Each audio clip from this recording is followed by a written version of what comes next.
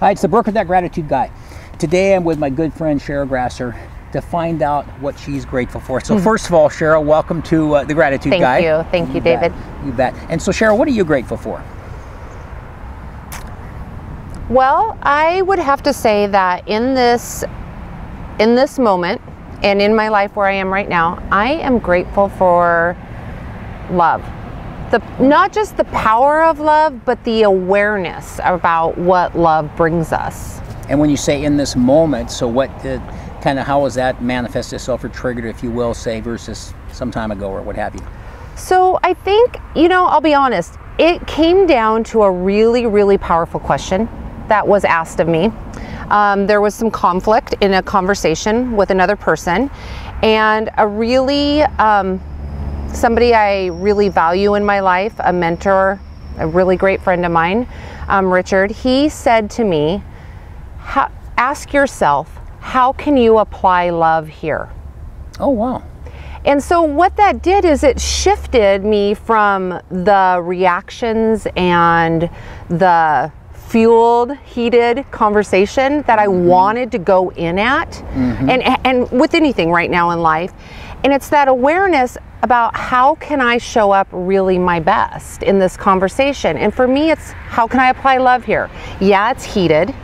Right. But really, do I want to just keep fueling that heat? Do I want to? I know the best version of me is to show up loving. And so what does that look like?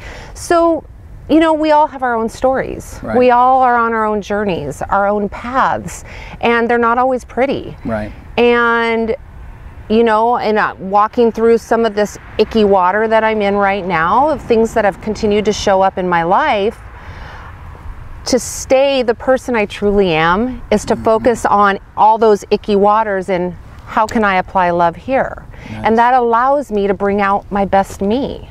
Oh, that's neat.